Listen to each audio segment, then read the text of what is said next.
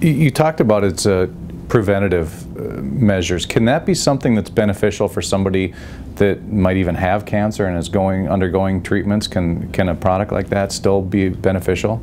I can say unequivocally yes, and it's based on the research again. And I just presented a couple of really compelling articles that just got published maybe 3 months ago in 2018.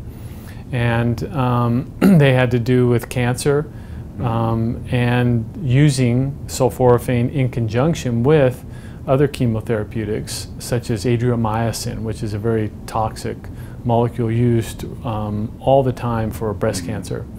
And so what this study showed is that it made the adriamycin less toxic, and they could take less, and the tumor would go away faster as a result of the combination of sulforaphane and adriamycin. Wow. So I think we're reaching a convergence of understanding in the scientific literature, knowing that these single molecules that have a targeted approach to, let's say, remediating a tumor also have a significant side effect profile that go with it. And in order to really alleviate many of these side effects and reduce the dose and improve the outcomes, it's looking like it's a nice combination to have both a natural substance along with a synthetic substance.